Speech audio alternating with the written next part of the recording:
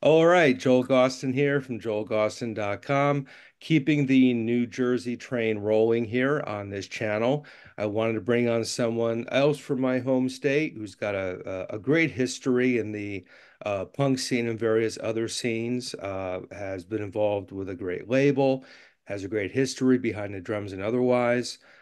From, like I said, my home state, please welcome Mr. Lenny Sblendorio. How you doing, man? Hey Joel, how you doing? All right. Thanks for having me on. Yeah, man. Thanks for being here. I guess we begrudgingly have to thank Kaprowski for setting this up. Sure. He's Well, kind of become my unofficial artist liaison representative here. Uh, listen, I'm proud of him right now, especially the whole morning noise thing is like that's great. You oh yeah. know, I went to see them play with the Misfits at the arena, and it was something to see him on that stage. So good Yeah. for Mongoofy, as we call him in our neck of the woods. Well, little does he know I'm talking to all you guys because we're forming a support group of people who know him. So we have a place to go to deal with it. Um, but yeah, I missed that show, that Misfits show with Morning Noise on the bill. Unfortunately, because I'm up here in New England, I just couldn't get the pieces to fit. But Right. doing great. I've got that new album coming out in a few weeks on Cleopatra. Um, Sounds really good. I mean, so far the songs I heard sound really good. Yeah, it's great to see that band have a second life all these years later. Um, especially with their great front man they've got now. And I bust Tommy's balls because he gives it right back to me. But Oh truth of yeah, the well matter listen, is, those guys have been in it for a long time, and to see them, at their age being able to play an arena and put out an album, God bless them. that's why. Yeah. My So, advice to Tommy was I told Tommy behave and don't fuck it up. That was my advice to him. Don't get kicked out of bands like you have other times. well, we'll be talking about Tommy being kicked out of Bedlam in a bit, but wanted to kind of go back to the very beginning because I'm looking forward to this because there's a lot of history there and a lot of my initial introduction to what was going on in New Jersey was via Buy Our Records, which is the label that you ran for several years. But going Right. even before then to the very beginning, when did music kind of become such a big thing for you and particularly being a musician yourself? Oh, well, that question I always love because my mom put a radio in my crib when I was a kid. So that's when music started for me. That and my big sister, her record collection. So, and then it was it. I hit the floor running. Excellent. So when did you start playing drums? Oh, later on. I wish I did earlier, but I played later on. Basically, I always would mess around with the drums. And when Scott Frank from Bedlam wasn't showing up for band practice and everything, Jim was just like, just play. You could play drums. And that was it. I was thrown into it for there officially. So I guess 80, 82 or 83. But before I did other little things with spin-off projects with the guys, the AOD guys, and things like that. But Bedlam was my first official in the drum seat. Excellent. And I know I just had Paul Richard on a few days ago. Right. I had Jack on and I had Kaprowski on too, but we don't. Yes, I watched all those. And you guys have been friends and often people who play music together for 40 plus years at this point. How did your Yeah, friend since 1982, 83, you figure from there. and how did that friendship start for you? How did you get wrapped up with those characters? Well, I went to high school with Paul. We didn't hang out in high school, but we went to the same high school in Union. And I remember seeing Paul at a Rainbow concert at the Capitol Theater. We were both big fans of Richie Blackmore, and then we started talking a little bit. And right when we graduated, I saw him at the Triangle Liquor Store in Union, and he gave me a tape. He says, "This is a band I'm playing in now." It was the AOD demo tape, and we were all getting into punk rock and everything around that time, and then we took it from there. I went to see the band, and Paul introduced me to Jack and Bruce and Dave and the rest of those guys. Excellent. So Yeah, I know those guys, the original AOD lineup, were the ones who got Buy Our Records going because the first AOD EP was released on that label. And sure. Paul and Dave started it up. yeah, and there was obviously a point where you and Jim, the singer from Bedlam, kind of got very involved in Buy Our Records. How did your initial, sort of entry into what became kind of your gig and Jim's, as the years went on Yeah, here? me, Jim, and our friend Chris Vieri, also from Union. There was the three of us who ran the label. But well, Jim, when Bedlam was around, he wanted to put a record out, and we just used that name. And then Jim and Jim and Chris financed the label, so that was we just took it from there. And I did a lot of the work, the office work, and whatever else. And I would imagine it's still the case today. I'm not as looped into Jersey as I used to be because I haven't lived there for a lot of years at this point. But there are indie labels. There are guys in their garage putting out their own records and stamping some name on it and saying we're a label.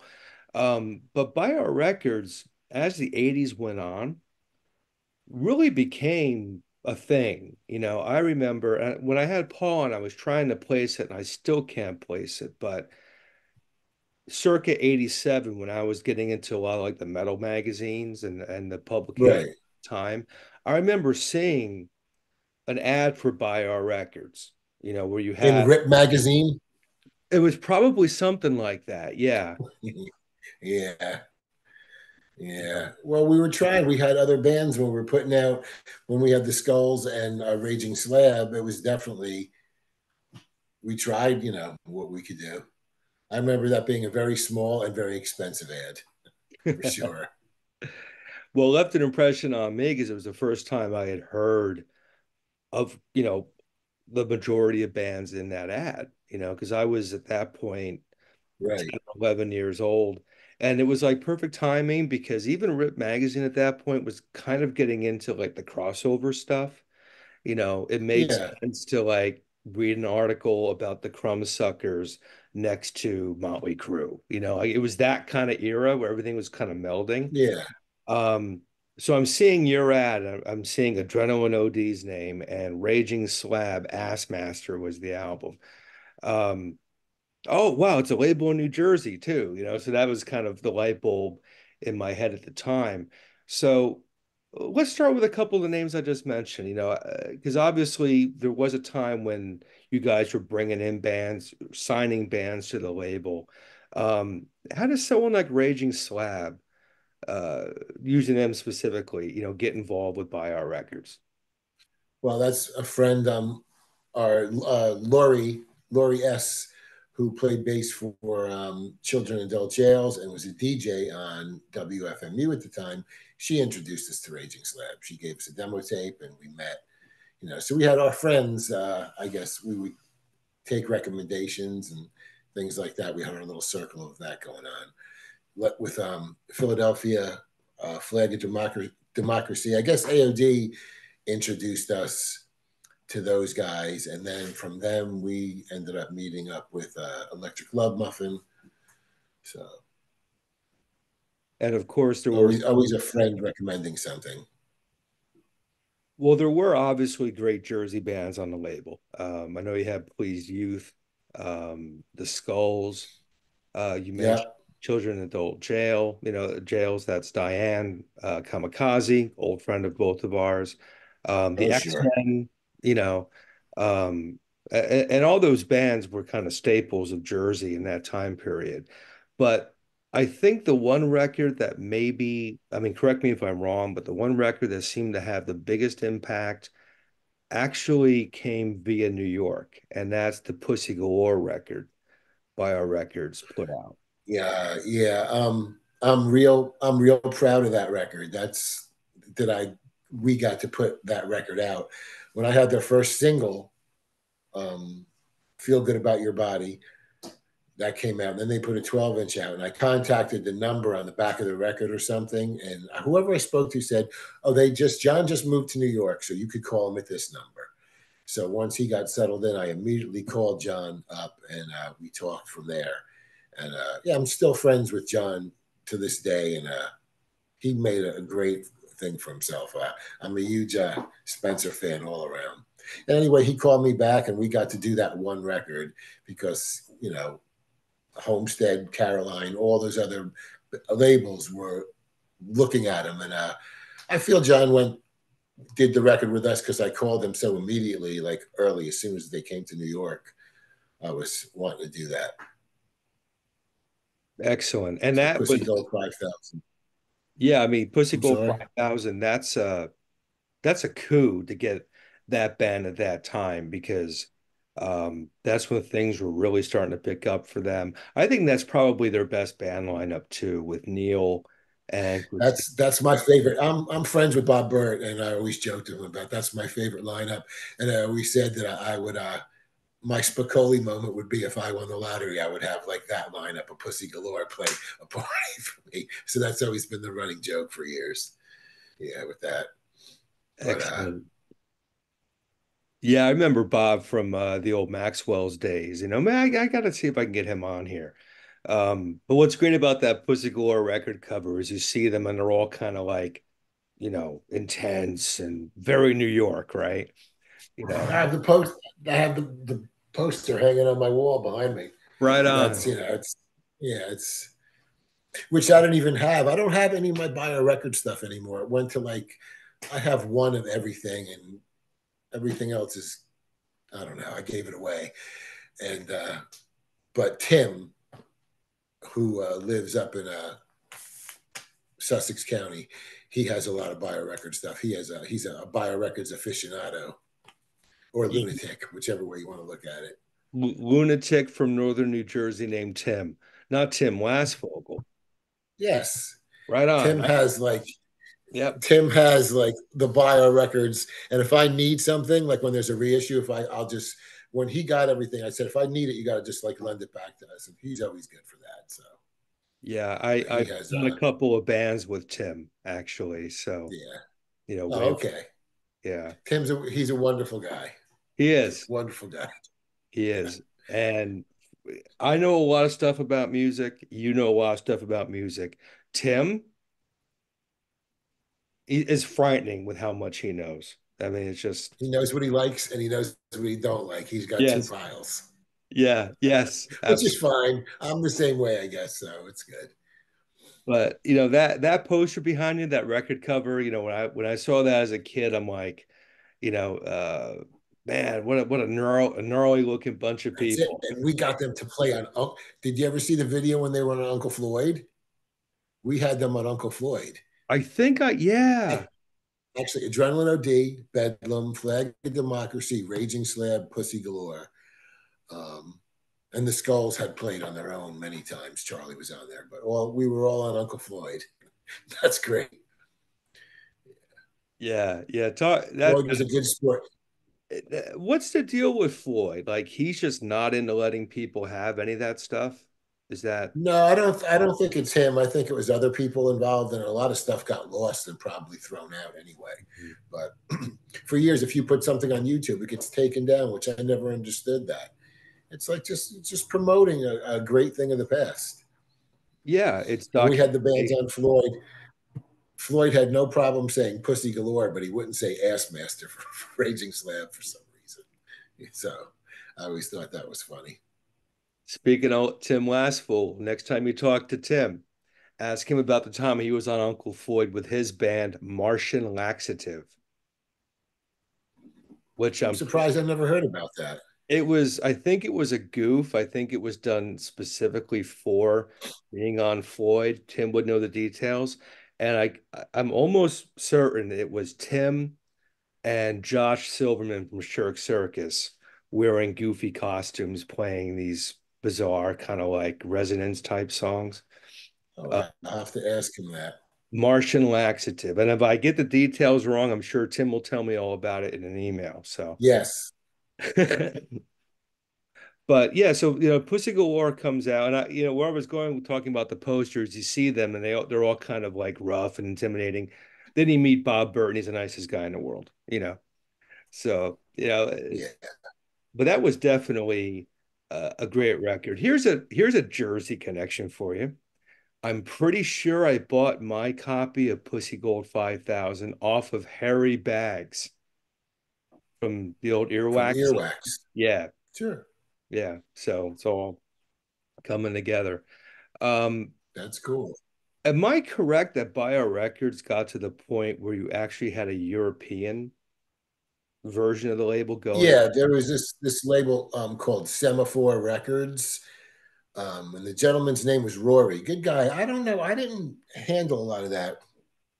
That was Chris, and we had another friend, Dominic Aaron, who I think negotiated that deal. But they put out. I have to think a minute. I know we did the Honeymoon Killers, Flag of Democracy. I know those two, and Adrenaline OD. No, but no, Adrenaline OD was through Rough Trade. I can't think of what how many came out in Semaphore. Just maybe two or three releases. And they put CDs out and vinyl. Hmm, excellent. So was the label at any point where was it basically a job for you guys? Was it your day job when Buy Records was really at its peak? No, well, for a while, like I said, Jim and Chris financed the label, and I did all the office work. And for a while, I quit my day job at the record store, and I was doing that, and I was drawing a small salary, but it was basically the money just going back in to put more records out or repress records. We did um, 18 different artists and 30 releases. I think that's what we did total. So, but money always just went back in, and then like the well went dry, and that was it. We spread ourselves. I don't know. I always feel personally we spread ourselves thin with. We started as the punk label, and we stood true to it, but we branched out a little bit to Pussy Galore and Honeymoon Killers and Big Stick, and then Raging Sclab and the Skulls, and X-Men and PMS, which was more on the metal side. And then our last release was this band called Lucky Seven, which was like a Cajun Zydeco band out of New York with had people who played with the Rockettes, and they were really good. And that was through an Enigma release when we signed a deal with the label where they did a co-release, and that was it. But that was definitely different from when AOD put out Let's Barbecue. So we might have took a wrong turn there where people who just like punk stuff gave up on the label and other people didn't give the label a chance because they thought we were just a punk label. We had other stuff as well, but that's the way I always felt about it myself. And then you need a lot of money to keep throwing down at that time. CDs were just getting bigger, and we had to start manufacturing them. So this would have been around 1990. Things kind of ground to a Yeah, halt. 90 it pretty much went up. Yeah, we had like we had a corporation involved, and we had to even go as far as to get it all dissolved. And it was sad because if I had money, I would do it tomorrow. I love it. If I find a band that I like, I would put out their record in a heartbeat. It's harder for bands now. Bands going on tour, it's hard. Gas money and Oh yeah. things like that. A lot of bands I talk to, I'm friends with Ryder and Blaine from Nashville Pussy, and they're going to Europe this summer because they could go there and have a successful tour. Where in America, it's driving to the gigs and it's financially hurting the bands, which sucks. Yeah, totally. I was talking to a guy not too long ago who plays decent venues. He ain't playing arenas, but he's playing like, 3 to 500 clubs, capacity clubs. Right. And it's costing him $1,500 a day to keep his bus on the road. You see, think about that's a lot, and then like the people, your crew, and everyone's got to eat and sleep somewhere. Well, it's sad because I love live music. That's my thing. I want to go to the club and see some bands play, and it's harder for the bands to do that. Well, that's obviously why bands do the whole VIP meet and greet deal, you, Exactly. you It know, makes makes total sense. when the Stranglers were out here years ago, I think it had to have been 2013. I think it was their first tour of the States in forever, and sadly, Dave Greenfield's last tour of the States, and they were doing like $100 meet and greet then, you know. Yeah, But that was a cool package. This is before I did started my website and stuff, picked up the writing thing again. And I figured, fuck, for $100, I'll do it. I'll support the band. They're out here. yeah. If you're a fan, you want to do it. That's great. And plus, they're selling more merch. You go to a show now, you can buy their albums, and it's which is good. I like to support the bands when I go out to do that. Yeah, absolutely. It's not just like the memento you take home, like the T-shirt with the dates on the back. You're buying gas for your band that you enjoy, Yeah, And I always tell I'm a people, fan of the band Twin Temple. I'm a fan of them, and I've seen them recently. And they do this great meet and greet where you get to meet the band. They'll take a Polaroid. They'll give you a signed set list. They'll make a cross on your forehead with blood and bless you. The whole blah blah blah. But I think it's so cool. It's really really good, yeah, you and it got. helps the band stay on the road. And I always tell people, if you're lucky enough to be in a position where bands and publicists will ask, hey, do you want to review the show? We'll put you on the guest list. Yeah, of course. But you better buy a t-shirt on the way out. You better buy a CD or something on the way Yeah. out because if they're letting you in for free, you got to Oh, respect, especially sure. you know. But yeah, that's kind of how it is right now. It's more about you've got to do more than just go to the show. You've got to get everything.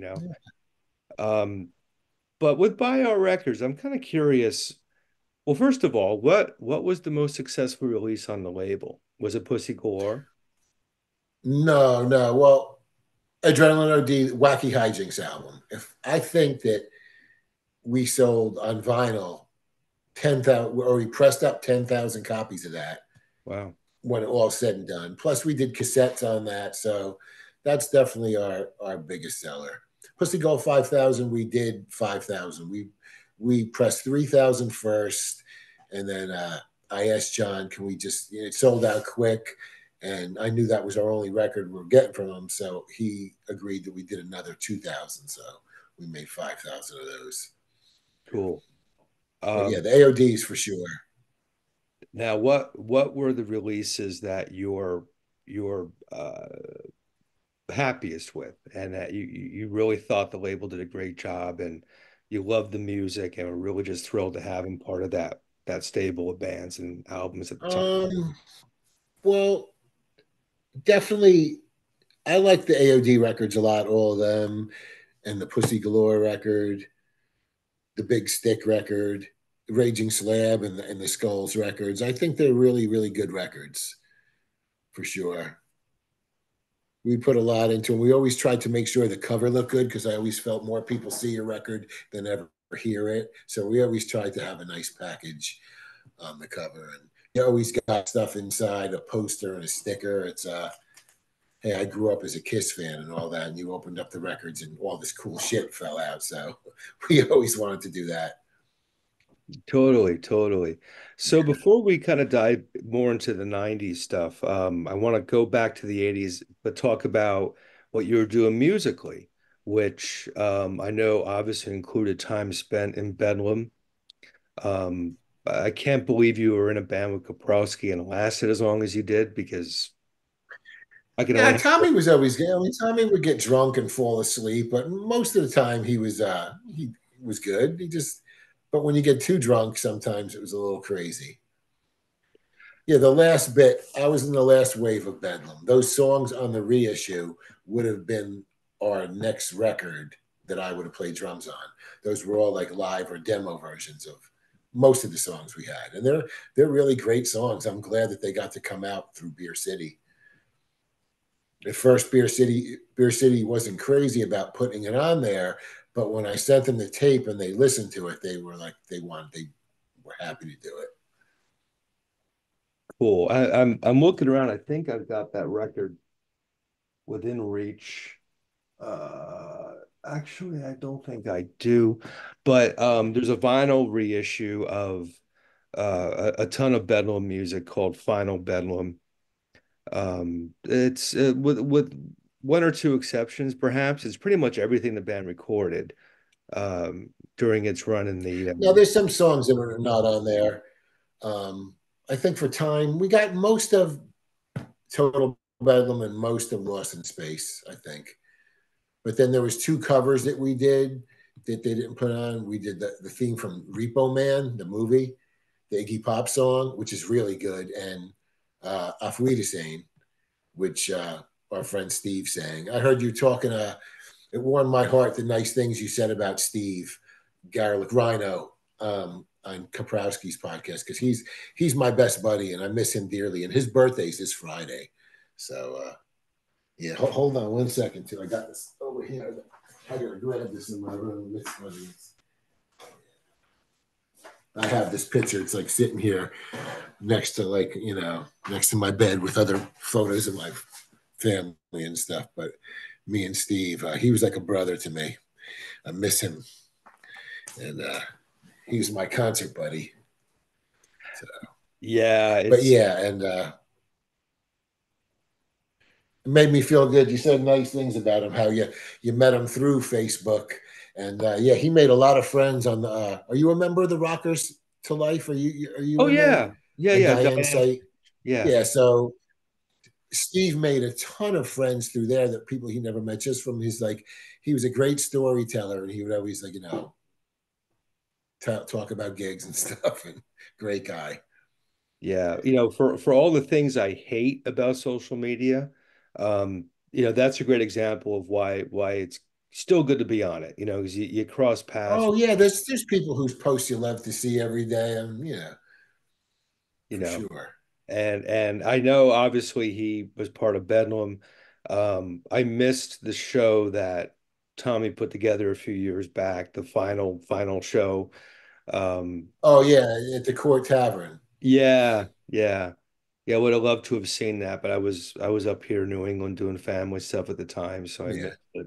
So yeah, Rhino and I never met face to face, but I still see him almost every day pop up in my memories with something. No, that's good. Yeah. That's good. Yeah, definitely. So, and we should mention the final Bedlam was worth getting simply for the fact you fired Tommy on the last track, which is, uh, Well, we were just recording rehearsals because some of those songs were new. And that's what's great about it is the way America has been obsessed with reality TV and all this horse shit over the past bunch of years. I mean, that's the real deal. When that happened, I didn't listen to that tape for 2 or 3 weeks because I knew what was on it and I didn't want to hear it because it was scary. But you listen, you hear them playing, and that's a song that we're doing is was originally a song by my friend Chris Vieri's band, his our first band called Black Sambo at the time, and it was called "The Ghost of Cheryl Ah," and we redid it. Bedlam's song was called "Death by Lethal Injection." I just put new lyrics to it, but that song it's like a slow, dirgy thing, and you hear Tommy missing strings and banging into the amp, and you hear that reverb noise that it makes, and it goes over, and that's just Jim in his finest hour. Like, that's it. My favorite line is, "If anything's broke, he's paying for it." That's my favorite line that Jim says, and it had to be on the record because it just yes. made so much sense. That's when Tommy asked him, like, "Come on, dude, it's perfect." It's just like, come on, he was kicked out of mental decay, sucks twice, he says, but he better be a good Kaprowski. Don't You're in a big band now. Behave yourself. Yeah, don't fuck it up, Tommy. Don't fuck it up. I Steve know, Zing will keep him. I Steve know, Zing will I keep know. him in Yeah. line. That's good. I That's was gonna good. say, I know you're a drummer, Tommy. You can only That's get it. away with so much in that band. Steve's got a good teacher, so he knows it's like the trickle down effect. Yeah, yeah, totally, totally. So. Was Sand in the Face the next band you were a part of after Bedlam? Yeah, right after Bedlam, I was always friends with Paul and Michelle, and they asked me, "Oh, do you want to do this?" And I was like, "Oh yeah, absolutely," because Bedlam had just broke up, and I was sad about that. And yeah, I was right into that, Cool. And how long did and that that was a lot of fun. last? So I know there's, and I'll definitely put a link up in the video description. You have a Bandcamp page where you have some music from various bands you've been in. Yeah, bands that I played in, I just started up a little page. I think maybe less than 2 years or close to it with Paul and Michelle. It was a lot of fun. We played a bunch of shows, and they always got a bad rap for things at the end with their like I don't know people talking about things that Paul was into, but I just had a good time playing with them. I never saw anything like that, like lyrical content or whatever. But who knows? Wasn't Peter Aaron? He was part of that, wasn't he? Peter that Peter was in the very first lineup of Sand in the Face. I never even saw that lineup because I think after that he moved to I think Cincinnati area after that, and Yeah, I think so. but then there was the lineup that made the album, which is a great record. That Sand in the Face record. Their drummer on that record, his name was Gus. What a great drummer! He had like a jazz influence. He was really really good. I was just honored that Paul and Michelle wanted me to join, and we, I just learned their songs and we did it. That's why I put it on Bandcamp because we never got to release that, and it's a pretty good recording. There's a Mm. live at CB's and a 5 or 6 songs we did in the studio. Yeah, the CB's recording is really cool. I was listening to that today, actually. Yeah, really good quality. It's kind of interesting because that was late 80s. And, as we're talking, I'm thinking Buy Our Records was kind of ahead of its time in a way because when I first started reading about bands and seeing who was out there, it was that late 80s where everything was kind of melding into these really eclectic sounds. You had like Circus of Power, Warrior Soul, you I know, saw all those bands all the time. They were great. yeah. And it Yeah. seems that By Our Records was kind of there early on because you have Pussy Galore and AOD, and these different bands, kind of, different style. Well, there's a time when I didn't like the next wave of hardcore. It just wasn't for me. I didn't like any of that. So I got more into those long hair bands, drony things, and the early sub pop stuff like Soundgarden and Mudhoney and Tad. I was all about that shit around the clock. I just love the heavy riffs that they would lay down. We're still in the 80s in this conversation. So Right. to kind of put a cap on that part of it, um, we really should talk about WFMU and specifically Pat Duncan. When I have someone on from the 80s on the channel, we talk about Jersey, inevitably Pat comes up. And I know Bedlam, the compilation you guys put out, not too long ago has songs recorded on Pat's show. So I know he was, obviously in the mix with so many bands in the beginning. What are your memories of FMU? And that's the first, those songs I think were recorded when SOU was in Uppsala, the basement house in East Orange before they moved to the second location, which I went there too. It was always fun. We would always go in and set up and play for Pat. It was always a good time. Usually quiet when we were in there, and we kept to ourselves and didn't cause any trouble. And you know, even Kaprowski was good. Well, he worked there, so Tommy knows. Yeah, yeah, yeah. I didn't get to play there. I wasn't old enough to play FMU until it was in the house. Remember FMU was in a house and like you would play in the living room? Yeah, sure. Yeah, yeah. Yeah, So for me, it was like 95. I was 17 when I played FMU for the first time on Pat's show. And I went back there like that's 7 or 8 great. times. As a matter of fact, we'll skip around because I actually played a show on Pat's show under the name The Parasites with a couple guys that you've played with, Ronnie and Anthony, as the Accelerator. Right, Uh, right. so we'll go there and then we'll come back. But I know You got it. we're playing with those guys for a while, and obviously Ronnie, especially, has been around. The Accelerators were putting out stuff on Mother Records back in '84 or whatever it was. Yeah, I think 80, yeah, maybe even earlier, maybe 83. I'm not sure. I have the record. Yeah. Yeah, I So still play with them. I haven't played in a year, but I think I'm going to play a show with them in July.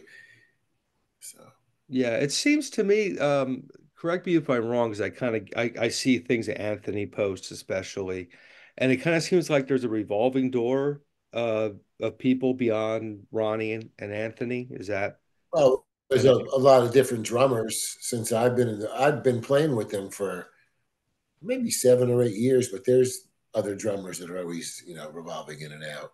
Mhm. And then they also do this band called Take It Dee, which is my friend Bill, who was in originally in oh God, why am I drawing a blank? He's singing. He was in Fetal Rage as a drummer, Okay. and he was also in the Blisters. But he sings now, and they do a bunch of Ramon songs, and it's really good. Yeah, I'm sure Ronnie's in heaven playing that stuff. Oh yeah, Excellent. he does it well. That's another name that comes up now and again. Great band, the Blisters. They Yeah, they were a good band for sure. Yeah, yeah. And that early 90s era was kind of great too. You had Shirk Circus, the Blisters. Who was that band down in New Brunswick? Buzzkill, Yeah, a little bit later, yeah, Shade Apart was another one that was around at the time. But the early 90s was when you and Jim and Rhino did Hearse. So, yeah.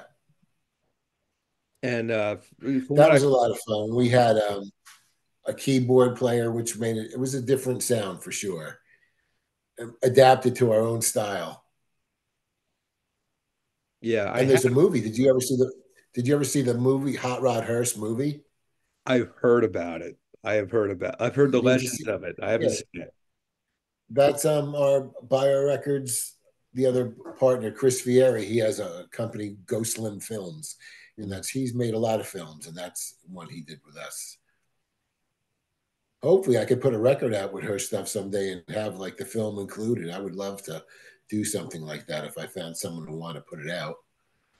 Yeah, that'd be cool. I remember Jim from the mid 90s pipeline days. Um, I, Memories are hazy, shocker. But Especially where he's around. yeah, Yeah, I remember Jim, Silverman, and Dan Brewer from Head Wound in the right. the pipeline. Oh, sure. Always in the back. We always had a party in the back. And Yep. Jim is a man of few words, so there's not, you get a hello out of him, you're lucky. Yeah. Yeah. Yeah. There were a few interesting nights, and I'd have to drive home afterwards, and that was even more enjoyable. But anyway, well, Yeah. Where did you live back then? I was up in northern New Jersey, like in Sussex County, by Sparta. Oh, so you got a little ride from the pipeline. You got a 40-minute ride to get up there. Yeah, a little bit of a ride, and I would go to the pipeline connections. Then I Yeah. went to school in Montclair, and I was going to Maxwell's a lot, CB's quite often. I started playing at CB's in 96 or 97. Started playing the pipeline earlier than that. What was your main band that you were in? At that time, it was a band on Headache called Squiggy. Oh, okay. No, yeah, sure. I remember. Yeah, and I also played in Broken Heroes around that time. Um, so I was kind of, Broken Heroes are still playing. yep, Yeah, and Andy plays with them now, right? yes, yes. Right. Yeah, Broken Heroes. I just had Pete on, the guitar player. He's one of my best friends, and they're actually playing Sunday at Dingbats um, with Dead Blow Hammer, which is Rob Kabula from AF, and Oh, okay, sure. Yeah, so it's, a lot of these people are still around doing stuff, which is great, and Yeah. um, one of the reasons why I started doing this show is because, we had a couple people within the Broken Heroes family pass away in the last few months, and I'm like, you reach a certain age, man, you got to look back and bring on Well, people believe me, to talk about the tell time. me about it.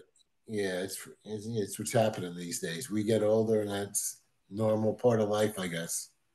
Yeah, so I do remember Hearse around in those days. And definitely a different vibe from Bedlam, like I said. Um, and Hearse, was it am I correct? Was it 2 7 inches with Hearse or Yeah, more? Yeah. yeah. No, we did too. We have a few other songs recorded. I would love to put an EP out. All those songs are on Bandcamp. You can hear them now. Yeah, Did it's a did lot of fun. was that the last thing Jim did band wise? Yeah, Yeah, yeah. That's a bit of a shame. It'd be cool because he was such an interesting front man. It's yeah. Bedlam just did it. We didn't have any. The only one who had it real kind of training was Kaprowski when he came to the band. But Bedlam was like, okay, let's just do this. Frank learned bass. Scott played drums. I guess he had, had a kit, but and Steve played guitar, and everyone learned and did it. And Jim would be like, we'd write the lyrics down, and I'd sing it like this kind of Jim. I'd lay it out for him, and it was a lot of fun. It's and nice that all these years later, people want to talk about it. So that's why I'm happy to be here and do this. yeah, definitely. As I told Tommy, Bedlam, kind of a big band for me, as I was trying to, find out the history of where I'm from in New Jersey, Right. and getting that first record, it's one of the best hardcore records. I actually believe there's a Yahoo list somewhere. Yahoo did like the best hardcore albums of all time, and they put that first Bedlam album on the list. Yeah. I'm friends with Rob O'Connor, who did that, made that list, and yeah, it's funny. It's Yeah. yeah, I'm glad. It's not for everybody. It's loose. It's loud. It's raw. What pressing do you have? Do you have an original pressing that like not a real record cover? It's like a big 7 inch that just folds up, or do you have a cover on that? I've got a A cover new on. Bedlam record. Yeah, it's just second pressing. We even remastered it so it sounds a little bit better. Some Make things got changed around. make sure Buddy Fucker is nice and crisp on that turntable. I like those drony songs. That's why like I want to be in a band now and I want to play like Flipper and Public Image and Birthday Party. So if anyone wants to have a band like that and is looking for a drummer, please reach out to me. That's what I want to do. Some slow, muddy shit now. That's what I want to play. Yeah. Yeah. Flipper, one of the greatest live bands ever, ever, Great. ever. I've never Yeah. seen a band bum out more people faster than Flipper. It's amazing. No, I love it. I saw them back in the day when they first came around. Ooh, that was just a lot of fun. Some at City Gardens, the Mud Club. It's great. Did you see them when they came around a few years back with Yao singing from Scratch Acid? Yes, I did. I did. I did go to that. It was only well, it was Ted Falcone and the drummer. Steve. So those two guys. But Steve Yao, he was great because I saw Scratch Acid back in the day, and I always loved that. He's intense. Yeah. There's a good show. Yeah. Got to be careful watching the Yao show. You might end up with balls in the face if you're not careful. I saw some young Yeah. people in Boston learn that lesson once with him, but um, so I fast forwarding a little bit, I remember, and I actually didn't know you were a member of this band until recently, but I remember this is a bit further in, now we're talking maybe early 2000s, late 90s. There was a buzz about this band that some people were saying we're kind of like a Gigi Allen, or to compare it to a Jersey band, kind of like a Genocide vibe going on, and Yep. outrageous and crazy and filthy and awesome. And that's the band George is Dead. Uh, Yep. yeah, and I know I recently learned you were the drummer in that band. Yeah. Yeah. Yeah, there was a drummer or two before me, but I'm on the records that we did, and yeah, it was a lot of fun. It was we were like a real deal for sure. George is a sweetheart, one of my best friends, and but yeah, he would come out and he would cut himself and burn things on stage. Nothing. This would not fly today at all. Surprised it did then, but yeah, it's yeah, a lot of fun. Yeah, yeah. And that band too recorded on WFMU. And Yes, I love the recording you got on that it's film. great because there's so many. Diane did a good, just so many swear words where she just did flip flops on them all, and it's like God. One of the songs called "Fuck Me," so it's just like that's the whole thing. But yeah, we played on there. Yeah. That must have been interesting being And we someone. got to play Maxwell's with 999. Mm. We played at the Birch Hill with Dead Kennedys, of course, not with Jello singing, but that was the biggest show we ever played. And George came out wearing just a pre-shirt with no pants or no underwear. And I know there was a lot of like parents there with their kids that they weren't happy about that. And the two guitar players, guitar and bass, were dressed like altar boys. Mm. It was crazy. Yeah, it was a good time. It was a good set. The Birch Yeah, Hill. we played some good shows for sure with George's Dead, considering we played with who's the slave girl in Guar? She Uh, has her own band. is it Slamestra Hyman? Is that Yeah, so and we opened for them at the Saint, and she has all this fake blood and all this crazy stuff. And George cut himself and bled all over, and she was so pissed off. She was yelling at us like a mom. We're like, "Are you kidding me?" So we made our little mark over here.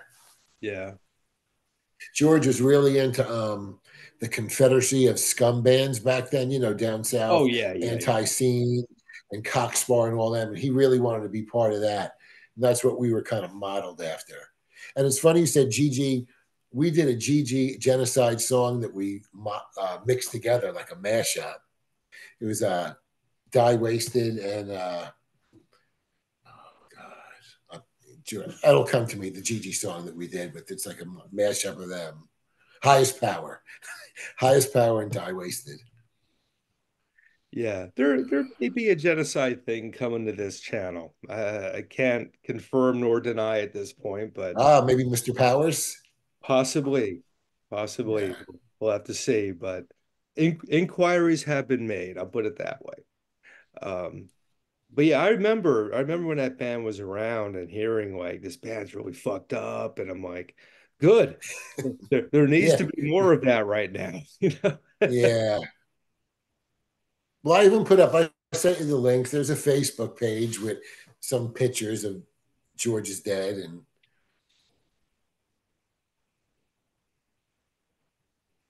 yeah, that So was after Hearse.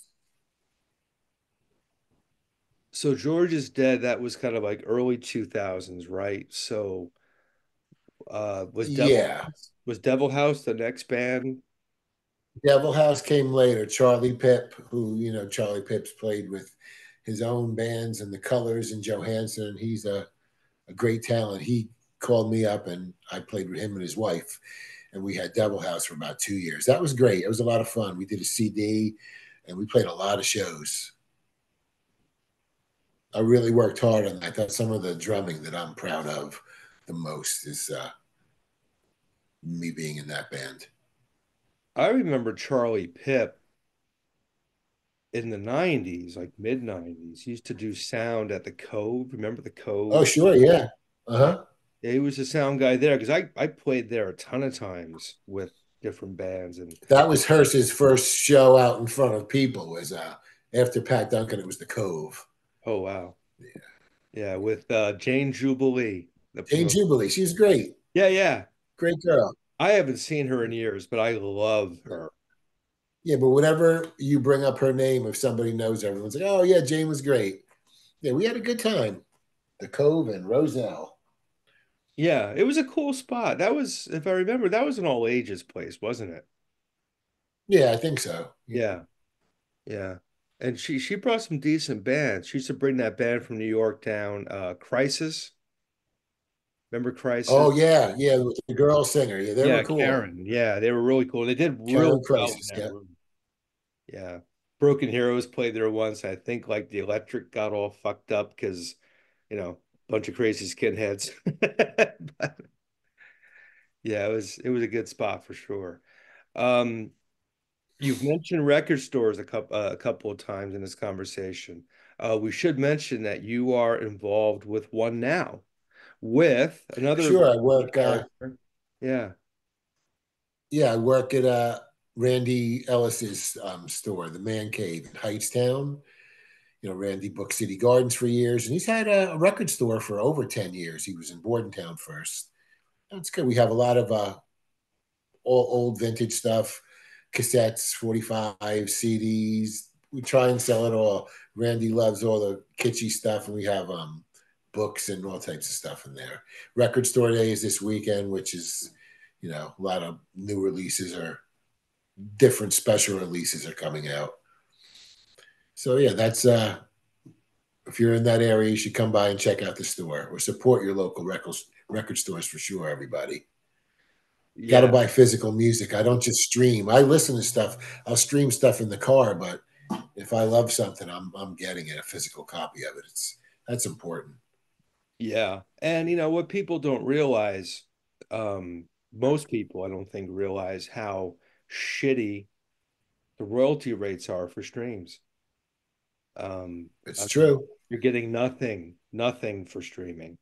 I get my No, Spotify royalties and I'm like, maybe I can buy a sandwich with it. It's like it's no, it's fucking nothing. and, and bands even with million plays are getting nothing. So it's not good. Yeah. Yeah, we're talking pennies People sometimes. Yeah. People laughed and pointed their finger at Metallica years ago for complaining about Napster, but it was like it's true. It's you know Yeah. people don't want to respect music. They'll go out and they'll spend all this money on an expensive meal or other shit, but music they don't want to pay for, and bands are putting their like blood, sweat, and tears into it. It's not fair. A cup of burnt coffee at Starbucks costs Uh, basically what a fucking CD or an EP would yeah, if you go to a show. I love coffee, and I hate that place. I don't think it tastes good at all. I'd rather go anywhere else. Dunkin' Donuts all the way, man. At least for me. Yeah, Got to get the real stuff. But that's cool. I'm glad Randy's still doing it. I didn't do any work with Randy when he had City Gardens, but yeah, because he was done by I think early '90s. He was done at '91 or '92 anyway, yeah, I did. where it might have been open, but Yeah, I mean, I went to City Gardens. It was a little bit later than that. It was the Lunatics and Bad Religion. okay, so that was probably still him if that was going on. Yeah. And that place was like the Thunderdome. It was fantastic. Um, and I got to work with Randy a little bit because for a nanosecond, about 15, 16 years ago, I played drums in the Fiends. Um, Oh, okay. and he was booking someplace in Trenton at the time. No, it wasn't. It was a smaller place. No, it was a different record. So it was the record collector also in Bordentown. It could have been that where he was booking bands. Yeah, I got a flyer somewhere, but I can't remember. It was a while ago, but Randy put on that show. Yeah. And he's a trip. He's a trip, He's still definitely. doing shows. We're doing Tommy Stinson is playing in the store on Saturday night after record store day. We move all the the racks out of the way and you could fit about 50, 60 people in there for a show. It's then we put it all back. That's So cool. yeah.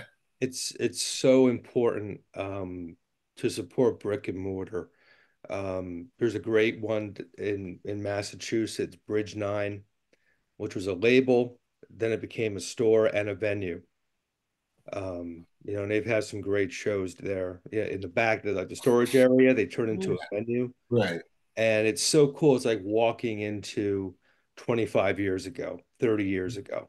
Well, did you ever go to Vintage Vinyl when they were open? Oh yeah, yeah, you bet. 'Cause I managed that store for 10 years. Really? That's when I was playing with George from George's Dead because he worked there too. So That's right. Yes. yeah, Yeah. that time I worked there, I was the store manager. Yeah, I was there quite a few times. I was at the Ozzy signing. Were you? Wow, that was great. That was really exciting. Ozzy, I wasn't like I'm a huge fan, and it didn't hit me until he was there, and he's like in the store, and he comes up to me, he goes, "Where's the bathroom?" I'm like, "Right this way, Ozzy." That's it. But I got like he wasn't doing autographs; he was just doing pictures. But I got an autograph CD from my son. Yeah, I was a hoot to see. We did shit. Rob Zombie and Danzig and Slayer and all types of bands. That was a lot of fun. Yeah, that Ozzy thing was so much fun. I remember it was like in late October, early November, something like that. And I, at that time, didn't want to like have a winter coat on. And I used to cut the sleeves off my shirts to show the tattoos, you know. Yeah, right. And I'm freezing my balls off because we're all in line, you know. So I walk in, I got, you know, the bumps like this high, like my arms are like popsicles. So I go up to meet Oz, you know, I do the handshake thing, and I somehow like kind of graze him. He's like, oh, Jesus Christ, Rose is fucking freezing, man. That's what I That's funny. remember. And I got a picture of him looking at my a picture of him looking at my Misfits tattoo Uh, before he yells at me for having cold arms. I'm like, well, Ozzy told me my arms were cold. That's my memory of Ozzy. But that was at Vintage Vinyl. yeah, a lot of fun. Yeah, so I was, you know, I did many years at different record stores. It was Al Wilk Records up North Jersey and the malls and everything, and then Vintage Vinyl. And That's great. Well, I wish Randy well with it. You know, I hope he has a great day. I'm sure he's going to have a yeah, I fan. hope so too, because business is tough. It's hard to like keep the doors open and keep buying new products. So that's what's tough. Yeah. Well, it's a good thing he got through the pandemic, you know, and is still active in 2024 with it. You know, I mean, it's a Yeah, place like that, the people who know the importance of it will hopefully keep it going, you know, the clientele, you know, yeah, appreciate the culture behind record stores, good record stores. Um, so we're talking about what's coming up in a few days. You know, it's April at this point. What's the rest of your 2024 look like musically and otherwise? Anything in the works you want to share? no, I like going to see live music when bands come to town. I'll try and always go with my buddy Brian to see a show and play another show with the Accelerators. I like to get a start playing with some other new people. I live in Trenton now, so I'm not up north anymore where they live, and I like to find some other guys to jam with. And well, I still have the energy to do it. So I'm a middle school teacher. I'm tired as hell when I get home. Yeah. So let's just say we'll just put it at that. Yeah, Oh I can yeah, understand that. I did a stint doing social work up here um with young folks and yeah, yeah. 5 and 6 don't come fast enough sometimes, but it's rewarding work. It just kicks your ass, you know. No, yeah. It's I'm getting older, so it's it. But I love my music, and I'm psyched that AOD's coming around. I'll be going to see them at the Dingbat show at the end of May, and I'm real proud of those guys, and especially Dave with writing his book, and possibly a screenplay coming out of this. And it's exciting and crazy. It's something that I was like part of. The 1985 tour that I did with those guys, 3 months across the country, is will always hold a place in my heart for sure. It was the best. 6 guys in a van, seeing AOD every night play their songs. They were lightning fast on that tour. It was crazy, crazy, crazy. Yeah, And they still do it. We'll come out yeah, and see them in May. yeah, And, it's and Morning Noise is on a big festival in California, and they're going to Vegas to play. So look at that. Jersey punk rock seems to be alive and kicking in 2024. yeah, that's great. That's great. I like to see some newer bands doing it, you know. It's cool. Oh, I go to see my favorite newer local Jersey band is the OC Rippers. they're a great band. Then and Fear Gods, of course, Jersey wise. But I'm always going to see.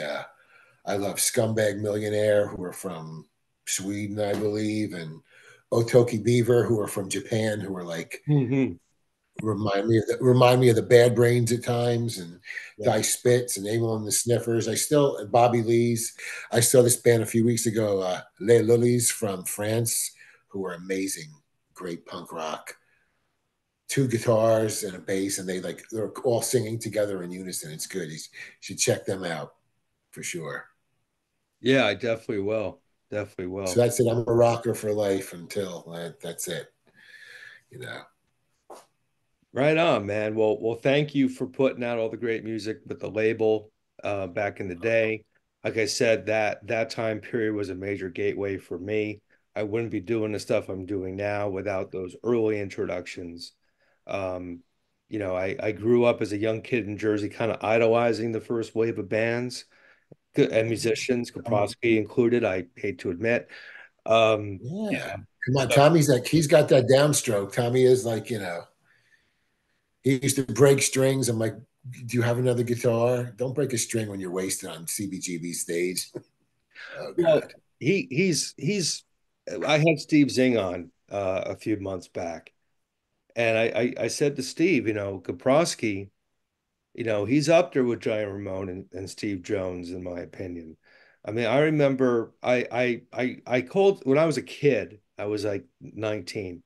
I called up Steve and talked him into having Morning Noise played American Legion Hall. I was booking shows at the time. And those guys hadn't played in forever, but it was Kaprowski, Steve, Chris, and Mike, the old singer. Right. And that's where I met Jack Steeples, because Jack came up, I think, with Paul actually. Um, but they started with that song, Death in a White Cloud. I think that's Right. and and I was the guys in the Squiggy looked at me, they're like, holy shit. Just watching Tommy, like, holy shit, look at this guy play. Yeah. It's a real deal. Uh, Drives us crazy, but all right. We'll say happy birthday to Rhino too. His birthday's Friday. There he is. Happy yes, birthday, Steve. All right. definitely. Well, listen, man, it's been an absolute pleasure. Yes. Thank you, Joel. Absolutely, man. And we'll definitely have to do it again at some point. Keep me posted. Right on, man. Until then, Thanks, take everyone. care and have a great record Yeah. store day. Yes. Thank you. I appreciate it. Take care. You too.